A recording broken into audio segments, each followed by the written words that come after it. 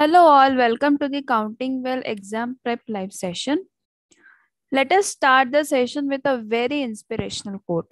So the quote says, "You were born to win, but to be a winner, you must plan to win, prepare to win, and expect to win." With the exams round the corner, we are here to help you revise your concepts before it's too late.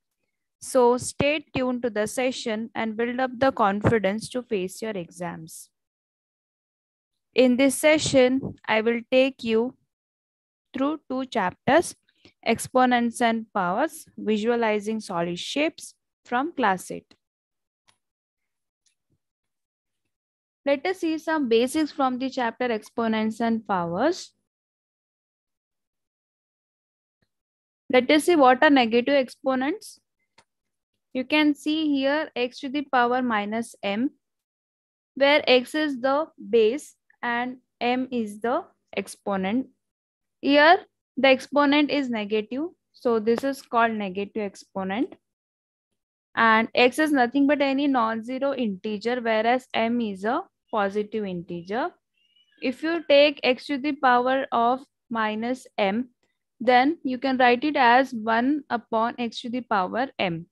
For example, if you have 2 raised to minus 3, then it can be written as 1 upon 2 cube or 2 to the power 3, which is equal to 1 by 8. Now let us see what is multiplicative inverse. Multiplicative inverse of x to the power of minus m is equals to multiplicative inverse of 1 upon x to the power m, because these two terms are same. Whenever you are writing multiplicative inverse, you have to take the reciprocal. So taking reciprocal is nothing but interchanging the numerator and the denominator. So x raised to m will go to the numerator and 1 will go to the denominator. And since it is okay to write without 1 in the denominator, we can write it as x to the power m. So the multiplicative inverse of 3 to the power minus 2 is 3 to the power 2.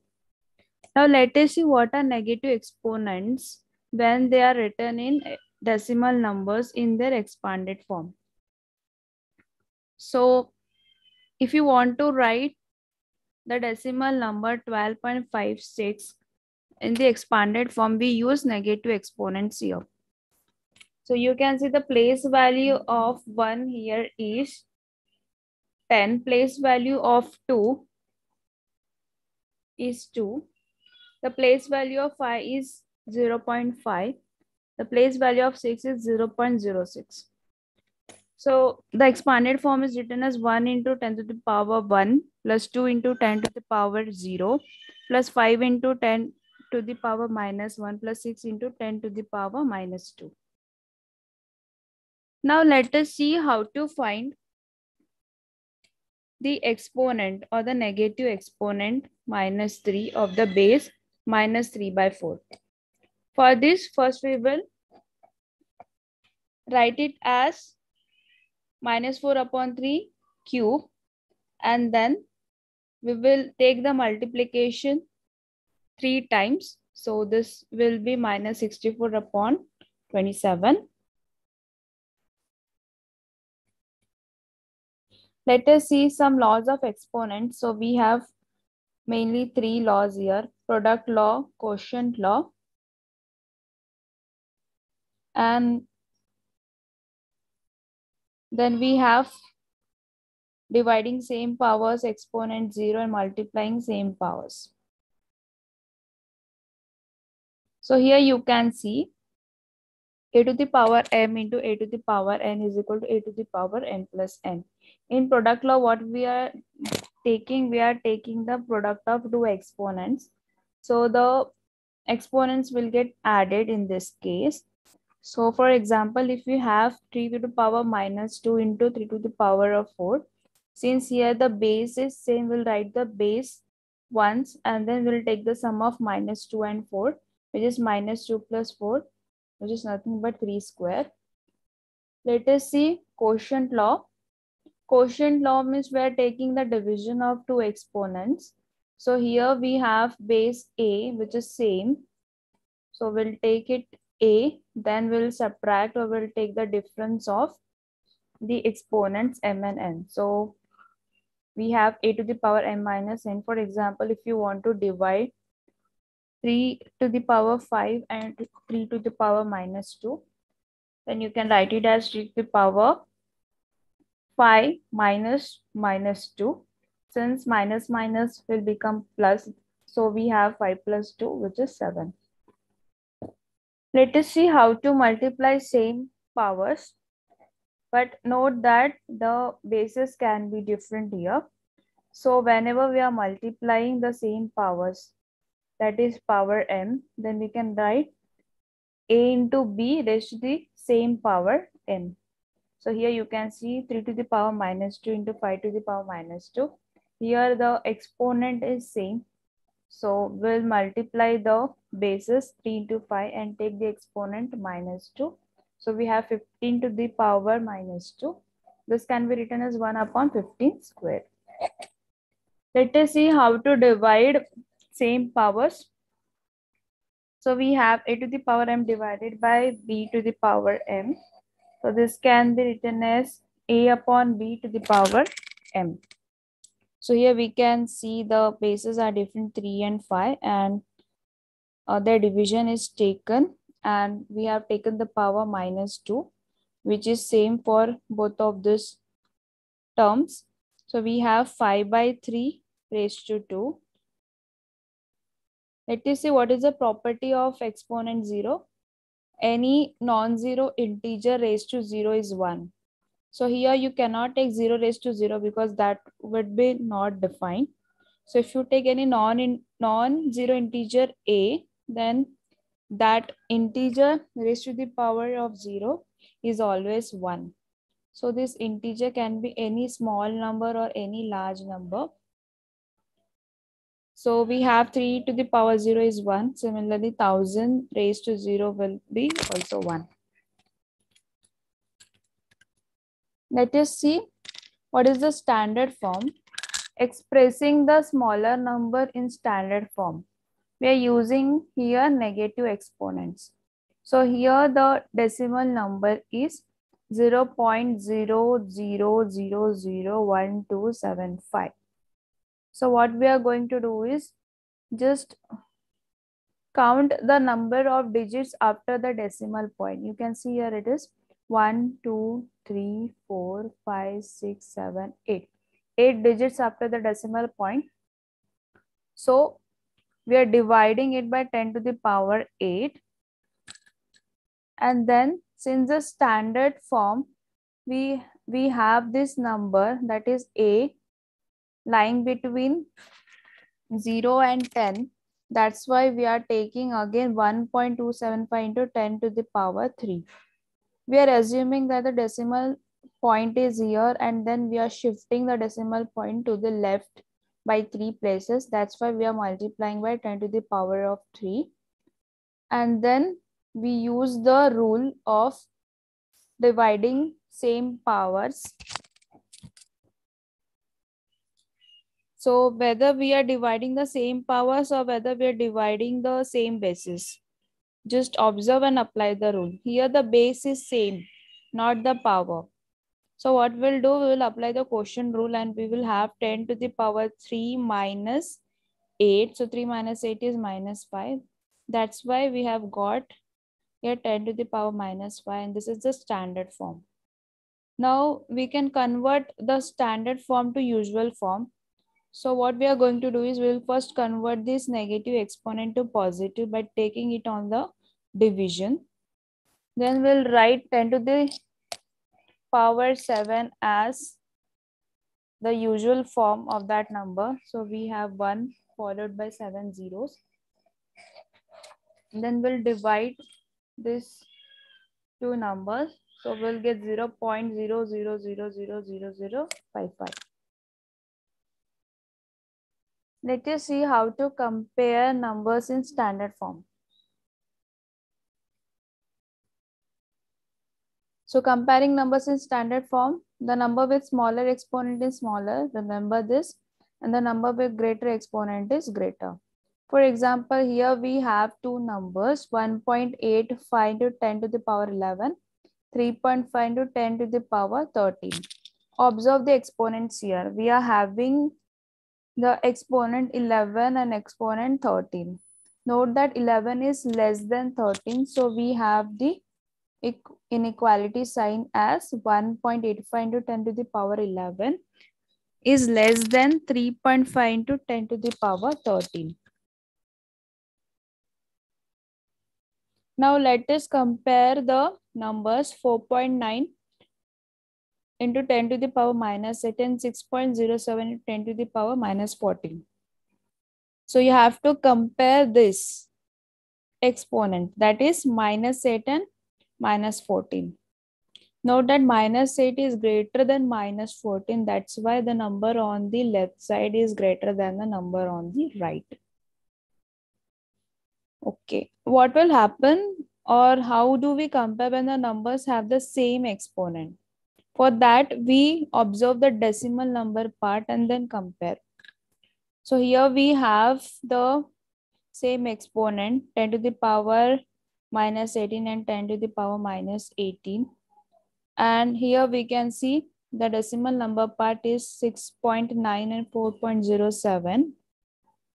Note that 6.9 is greater than 4.07. That's why we have the number to the left side greater than the number to the right. Now let us perform operation on numbers in standard form. Given is the mass of a cell 1.5 into 10 to the power minus 12 grams. We have to find the mass of 200 such cells. For that, what we are going to do, we are going to multiply 200 into the mass of each cell. So we have 200 into 1.5 into 10 to the power minus 12. Note that whenever we are multiplying the decimal number parts. So we have here 300 into 10 to the power minus 12. Then we are converting the answer in standard form, or writing the final answer in standard form. So we cannot leave the answer in this step. We have to convert it in standard form. So we have 3 into 10 to the power 2 into 10 to the power minus 12. That's why we have 3 into 10 to the power minus 10. Note that the number here lies between 0 and 10. So in this way, we can represent the final answer using negative exponents.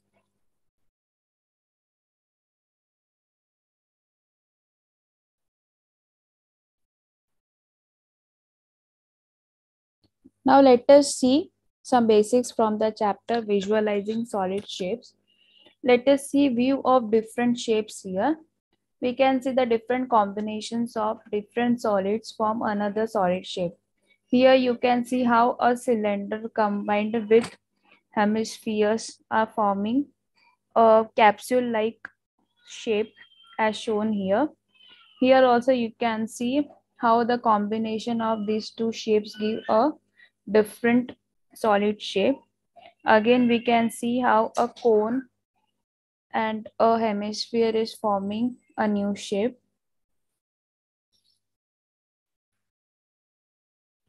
Now let us view different shapes from different angles. You know that a solid can look different from different angles of view. And if we see the front view, the side view, and the top view, it can provide a lot of information about the shape observed, like the shape of a solid or the shapes of the different solids combined, if it is the combination of two or more solids. So here you can see if the solid is given as shown here, then if it is viewed from the front side, then you can see the shape as like this. If you view it from the side, from this angle, you can see the side view is shown here. If you view from the top, that is from the upper side, then you can see the shape as shown here. Now Let us see one more example. If the solid shape given is this, then the front side, if you view from the front side, it will look like this. But if you look from the top, then it will look like this. Let us see what is mapping space. A map depicts the location of particular object or place in relation to other objects or places. So we use maps in our daily lives as well. And we are using symbols to depict different objects and places. Maps also use scales which is fixed for a particular map, and the scale can vary from map to map. So here you can see one map where the school is located, where the park is located, where the petrol bunk is located, and where is the home. So you can see the distances also marked here in kilometer. Here it is in meter, here it is in kilometer. And this is the map.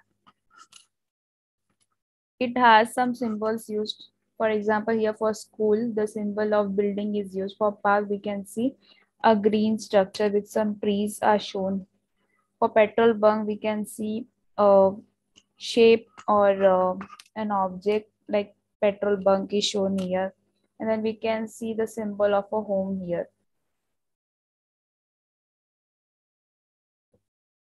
Now let us see how to interpret a given map. So the distance between the pictures represent two landmarks on a map depending on the distance between the landmark. So we can know the distance between two places in a city by observing map of the city. Provided distances are mentioned in the map, we can find the landmarks on the route between two places and distance between the places by observing the map.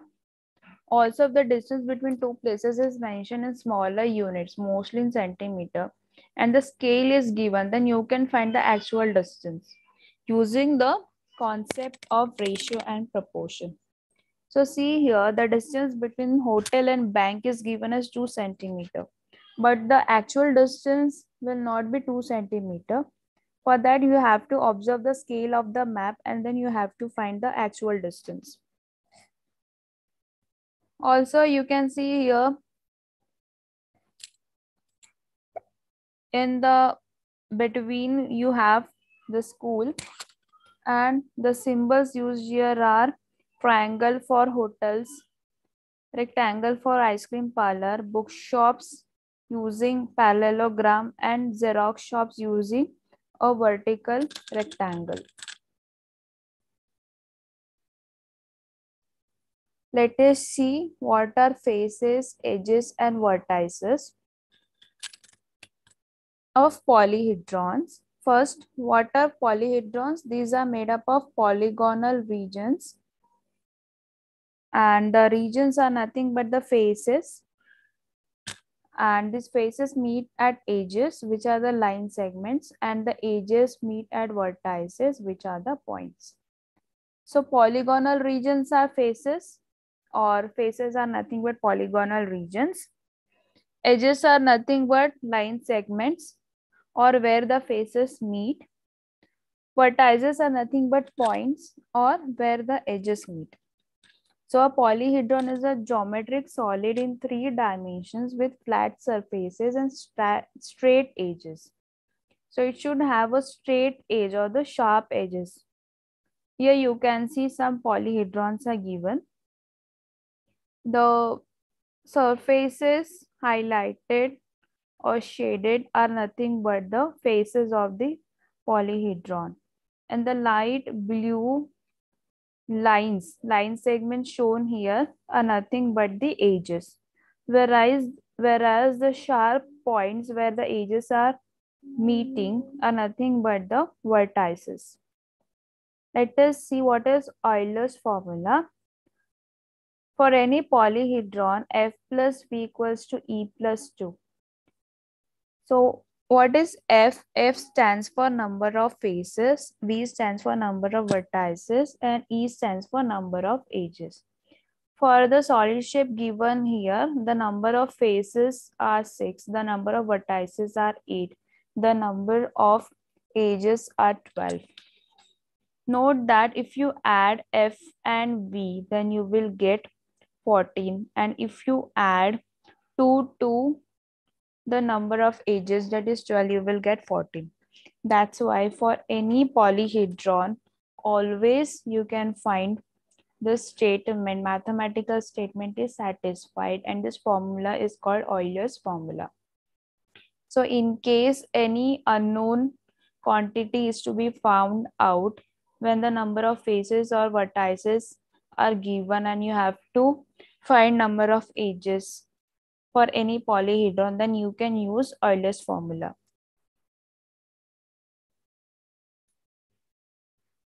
Now let us see some types of polyhedron. First is regular and irregular. A polyhedron is said to be regular if its faces are made up of regular polygons and the same number of faces meet at each vertex. So you can see some examples of regular polyhedrons here. Also, if the faces are made up of irregular polygons or different number of faces meet at different vertices, then it is irregular polyhedron. So the shapes or the solids given here are irregular polyhedrons. Let us see what are prisms and pyramid. So a pyramid is a polyhedron whose base is any polygon and whose lateral faces are triangles with common vertex. So what are the properties satisfied by a pyramid? First thing is base should be any polygon. So here you can see the base is a polygon. Here also you can see the base is a polygon. Also in the third prism you can see the base is a polygon and the lateral faces are triangles with a common vertex. Now the solid shown in the first image. The faces are triangles with common vertex with the tip of that prism. You can see here tip for the second prism as well. So it is made up of 1, 2, 3, 4 and 5 triangles. Next, you can see here for the third prism as well. It has 1, 2, 3, 4, 5, 6 triangles. For this, we can have 1, 2, 3, 4 triangles. Let us see what is a prism. So these three are the examples of pyramid and we were talking about the properties of pyramid. Now let us see what is a prism. A prism is a polyhedron whose base and the top are congruent polygons and other faces are parallelogram. So here you can see the base is a triangle.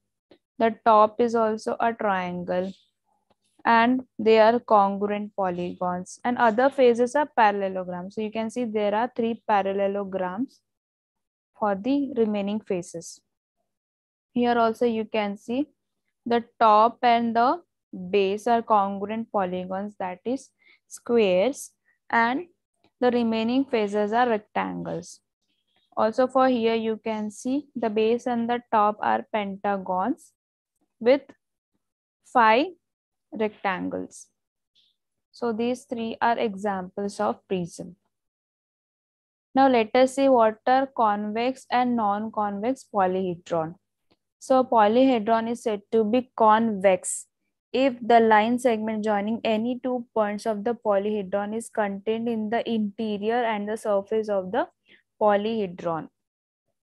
And all the faces of convex polyhedron are convex polygons. So the difference between convex and non-convex is in the case of convex, if you draw any line segment joining any 2 points of that polyhedron, it is completely lying in the interior or the surface of the polyhedron. And in addition, we can say the polyhedrons are formed with convex polygons for its faces. Now, a polyhedron is said to be non-convex if the line segment joining 2 points is not contained in the interior and the surface of polyhedron. So here you can see a line segment which is joining 2 points and it is lying outside of the surface of the polyhedron. Now let us see classification of prism and pyramid. So based on the shape of its bases, we can classify them as triangular based prism, square based prism, pentagonal based prism. Here you can see the bases are triangles. Here the bases are squares. Here the bases are pentagons. And for pyramid, you can see the base is a square. Here the base is pentagon. Here the base is hexagon. That's why it is square based pyramid, pentagonal based pyramid, and hexagonal based pyramid. Let us see some tricks for the exam.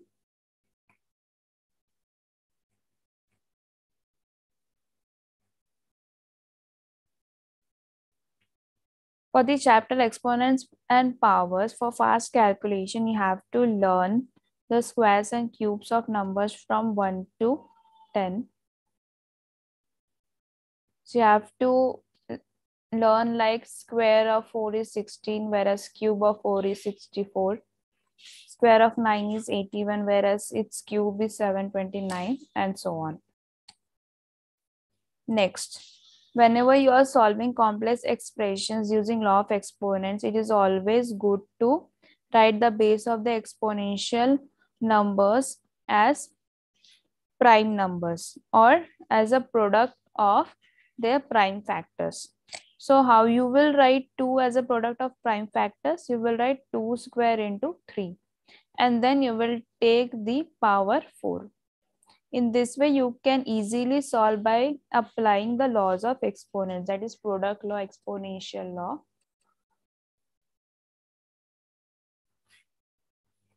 Now let us see, while forming standard form of small numbers and large numbers, where we are using negative exponents and where we are using positive exponent. So for example, you have 8 followed by 9 zeros. In this case, you cannot find a decimal point. Okay. If it is there, you can assume it is on the right side of the last digit 0. So if you shift this decimal point to the left side by 9 places, then you can write it in standard form as 8 into 10 to the power 9. Now consider 0.0000008. What is its standard form? You can see 8 is preceded by 9 zeros.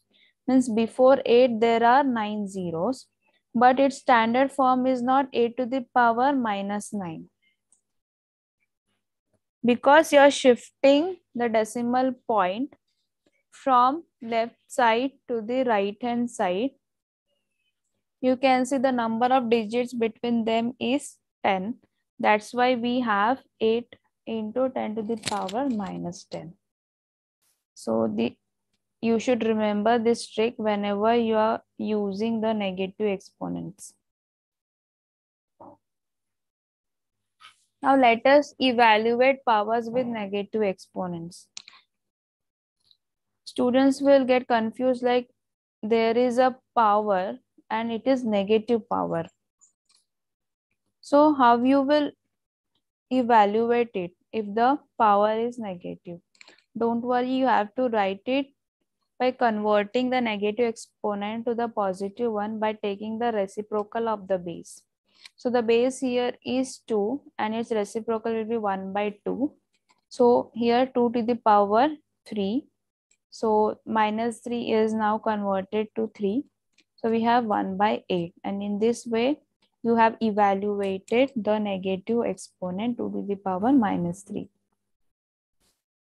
Let us see the trick for addition of exponential numbers in standard form. To add or subtract them, make sure they are written with the same power of 10.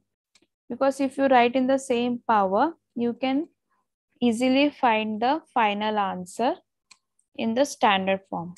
So here you have 7 to the power 10 raised to minus 3 and 10 to the power minus 5. You can see the powers are not same here. So how we are going to write? We are going to write it as 10 to the 10 into 7 into 10 to the power minus 3 plus 0.03 into 10 to the power 2. We are assuming that the decimal point is to the right of 3 and we are shifting to 2 places to the left side. So we are having 10 to the power 2 and we have 10 to the power minus 5. Since the bases are same and the exponents are different, we can use the product rule. So we have 10 to the power minus 3 by taking the sum of 2 and minus 5. Now, since the exponents are same here, or we have the same powers of 10, that's why we can add the decimal number parts. So we have 7.03 into 10 to the power minus 3. Let us see trick for identifying polyhedrons for visualizing solid shapes.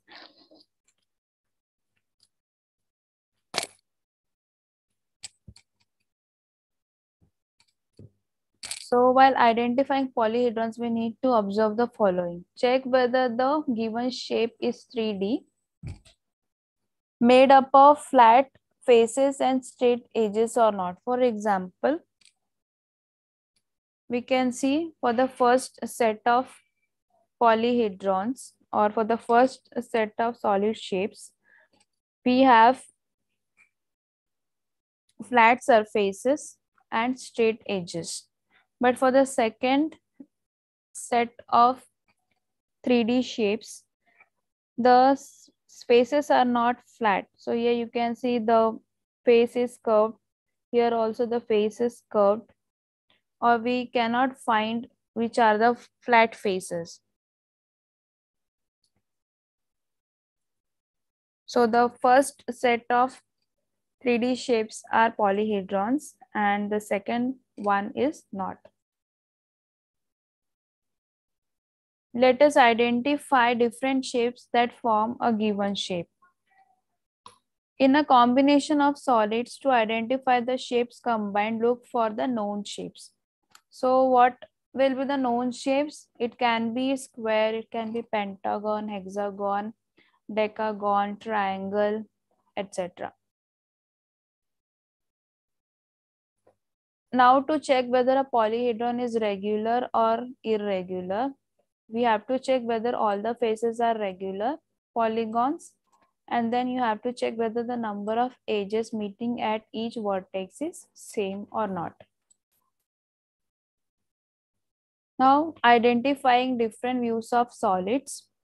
To identify them, we need to visualize a solid from the top, front and side respectively. Viewing a solid from the front is to view from this angle and hence the front view is shown as this. Next, the side view will be like this. And then if you view it from the top, then it will be like this.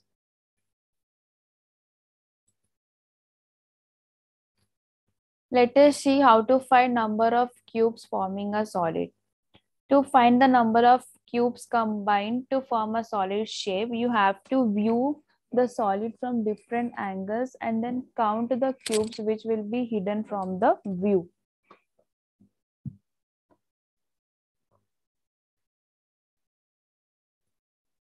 So here you can see in the solid above, there are only 3 cubes visible. One is this one, this is second one, and this is third one. But one cube is hidden. That is the hidden cube also, which will be below this cube. So there are 4 cubes. Now let us see what are the some common mistakes that students do.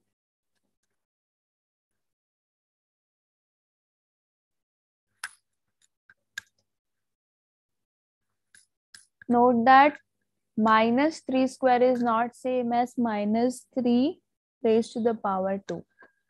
The expression minus 3 square means you have to multiply two 3's together and then you have to take the negative of that answer. So minus 3 square is nothing but minus of 3 square, and 3 square is nothing but 3 multiplied twice. So you have minus of 9. So the final answer is minus 9. So do not mistakenly take as minus 3 square equal to minus into minus 3, which is not the correct way. Also, minus 3 square means to multiply minus 3 together. So you can see minus 3 square is nothing but minus 3 multiplied twice. And you know we have in the product same sign. So we have a positive result here. So minus a square should not be taken as minus of 3 into 3, which is minus 9.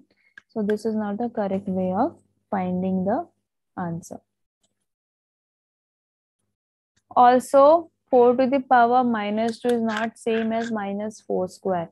We saw how to evaluate this.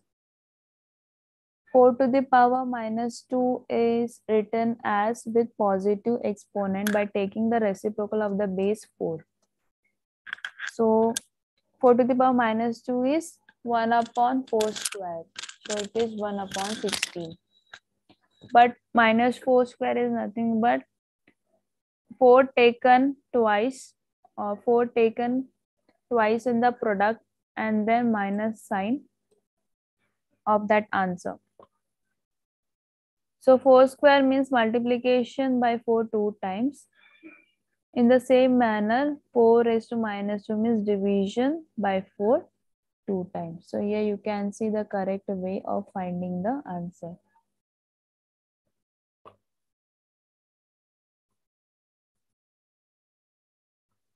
Let us see some common mistake that students do when they are finding the standard form of small numbers. To find the standard form of large numbers, it is easier because we are using positive exponents and we have large number as shown here, like 8 followed by 9 zeros. So you can simply write as 8 into 10 to the power 9. But what if you have a very small number, 0.9 times 0 and then 8? Then what will be its standard form? Will it be 8 to the power 8 into 10 to the power minus 9? No. It will be 8 to the 8 taken product with 10 to the power minus 10.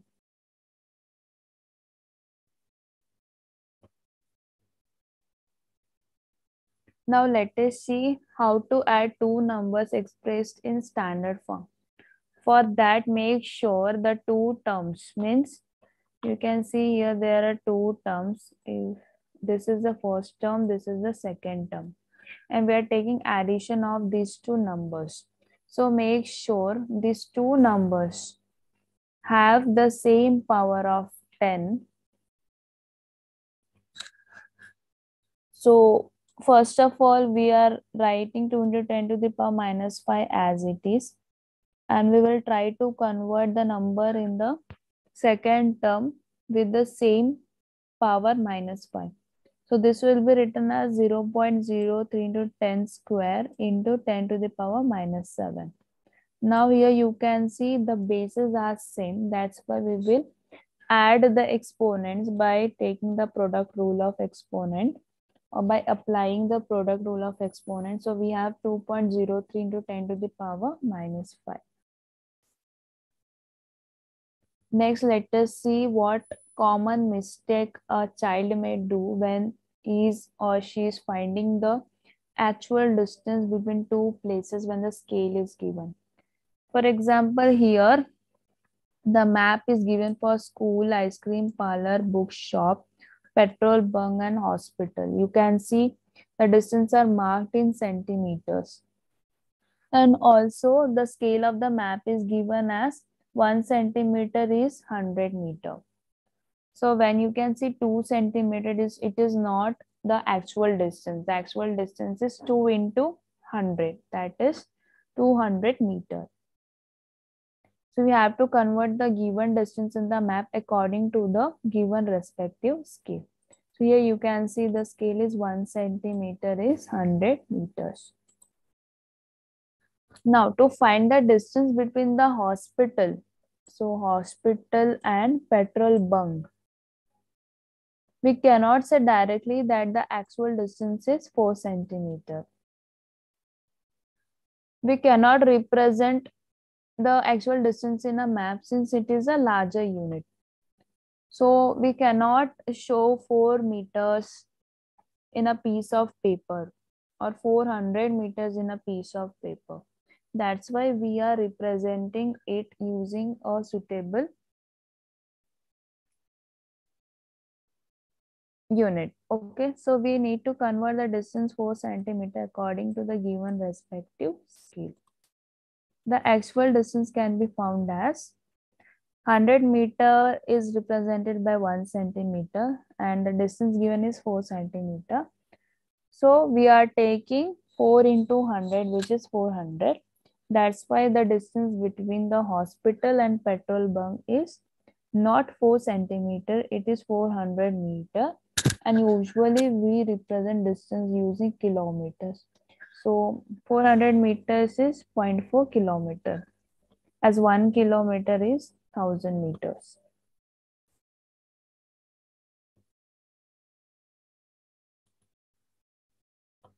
Let us see how to identify polyhedrons. As I told, you have to observe the flat surfaces and straight edges.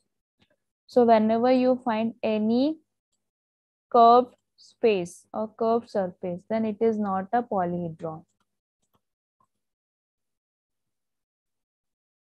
Let us see some exam tips. Practice a variety of questions from NCERT textbooks, exemplar other textbooks, and from previous year questions as well, because this will help you to expertise in some kind of problems and you will get a lot of confidence. Also, you have to note down all the definitions and properties separately, because whenever you are solving any problem, you have to apply some suitable properties. Then you have to avoid calculation mistakes, especially when you are finding the actual distance in a particular map between the two objects or between the two landmarks.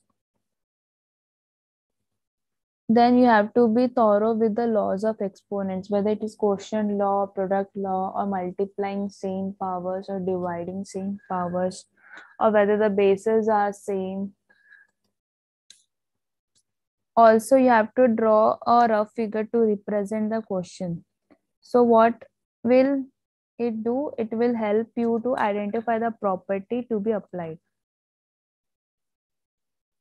You have to identify the properties that needs to be applied or checked. Also read the given question carefully and understand it. Check if you have answered all the questions correctly. I hope this session was helpful, and if you want to quickly revise your concepts, practice some extra sums and also take a quick test, then Counting Well exam prep kit is here. Counting Well exam prep kit lets you quickly glance through the major concepts of your chapter. You can also glance through the solved examples, practice questions, and chapter assessments. You will also understand the tips and tricks, common errors that you make, etc. Over 75,000 students trust Counting Well for their maths learning, and even without the exam prep kit, they can learn every day on the app by diving deep into every chapter. You can download the app from the App Store or Play Store. Also, stay connected to our channel Counting Well and learn more tricks and tips and ways to avoid the common mistakes. We will be revising the chapters Lines and Angles, Practical Geometry from from class 7 in our next session.